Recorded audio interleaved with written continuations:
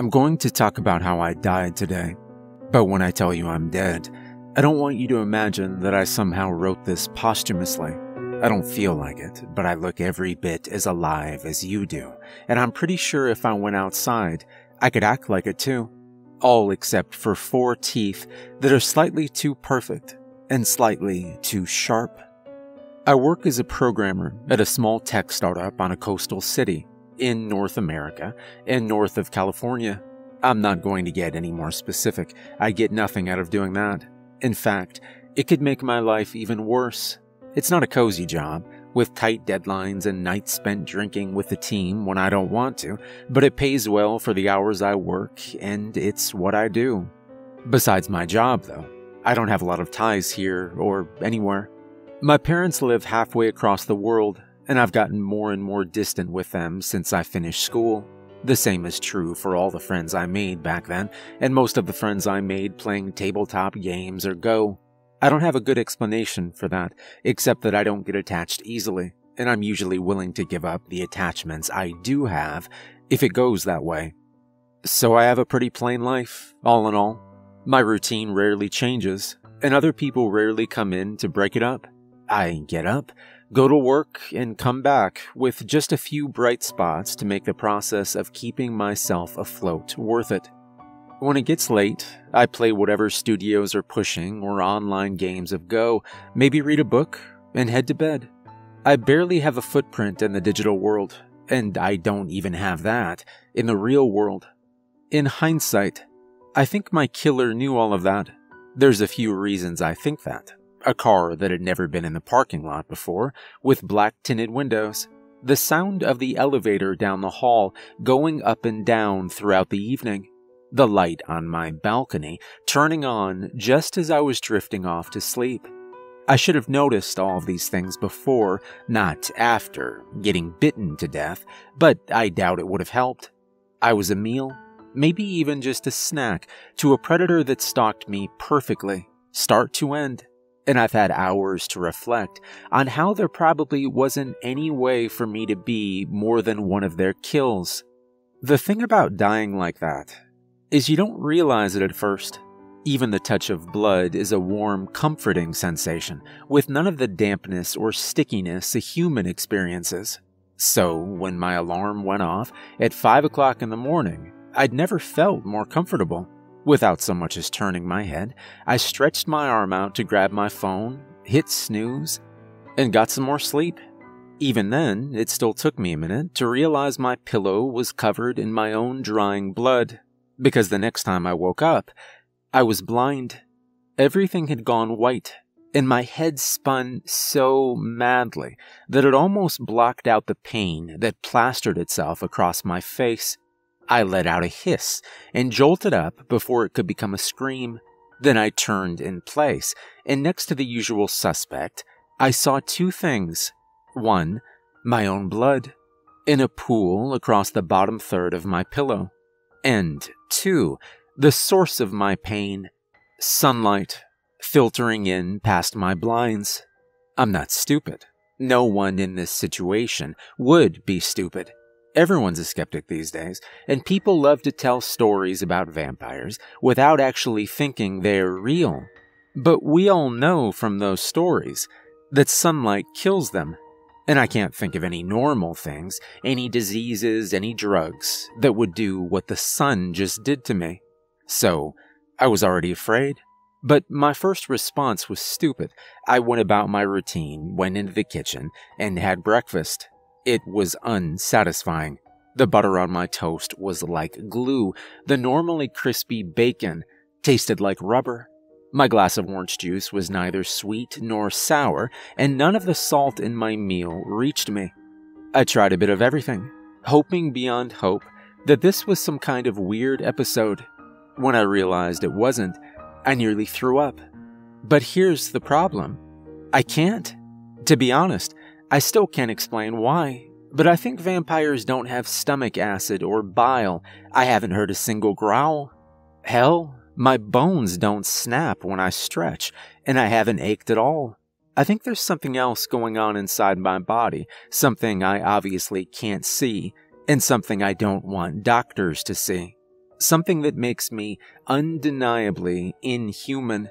I couldn't keep my head in the sand for much longer after that. When I opened one of my cupboards, the smell of garlic knocked me out for at least a couple minutes. I had to put on my face mask and desperately roll it into the garbage, then throw it out onto my balcony. It's still there, and I'm hoping nobody notices. So I cried for a while. That was the most normal part of my day, the fact I could do it, and how I cleaned up my tears after. All of this happened just today. If I seem calm about it, I'm not. I spent 10 minutes thinking, what am I going to do with work?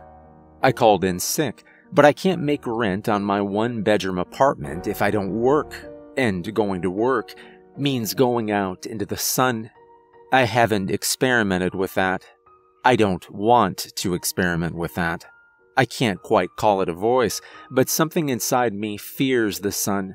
It tells me that I should live only under the cover of night, that I should embrace its cool air and listen to the howls of wolves as if they were music, that the light of the moon is all I need, and even then, it's just as much an advantage for my prey. With thoughts like that in my head, it's hard to care about work, when my instincts as a human are being replaced by something colder, something deader. It's hard to panic in the face of danger. It's gotten harder now that I've turned all the lights out. I can see just fine without them. Doing it calmed whatever nerves I still have, and no one else is going to notice or mind. I don't think of myself as a good person. I think anyone who does is probably trying to sell you on them, to get you to trust them, or like them, or just to convince themselves they are. But I've done a few things right. I've never ignored strangers looking for directions. I've never hurt animals, and I've never killed anyone. But now, it's you or me. Either I drink the blood of the living, or I die for real. And I don't just know that from the stories.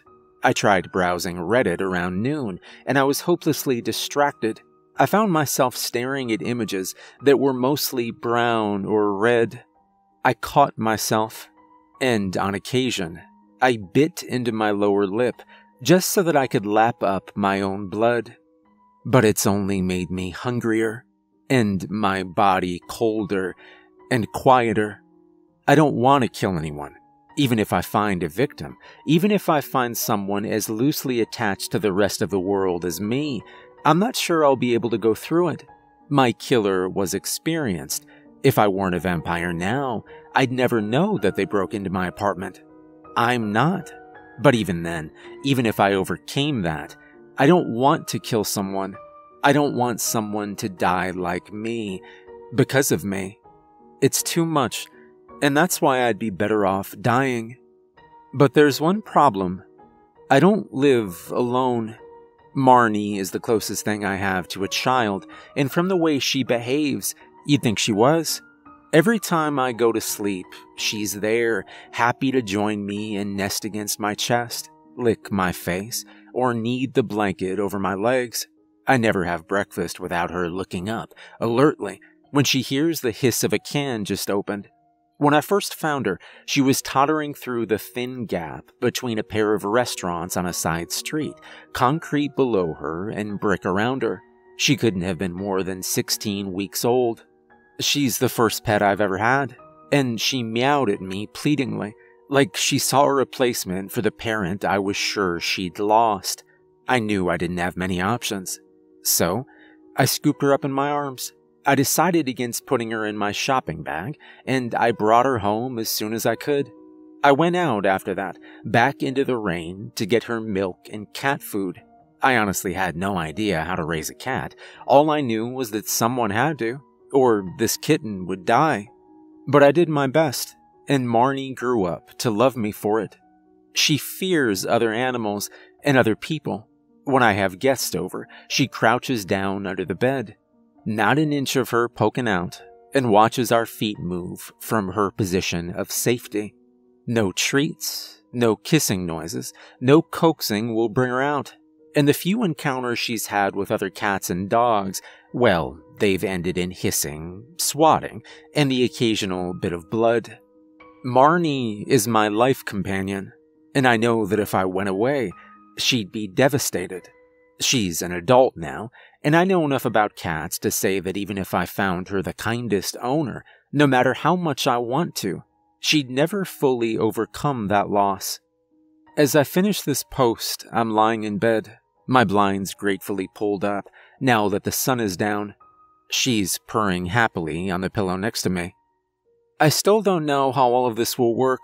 Will everyone I bite turn into a vampire, or just the people I end up killing? Am I going to develop powers, or will I have to rely on my fangs and research?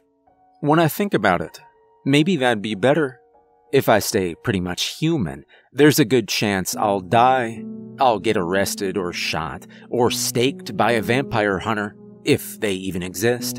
And the world will be a tiny bit safer. Except, no, that's not better, because Marnie's world won't be safer. It'll be dangerous and lonely and sad. I can't let that happen.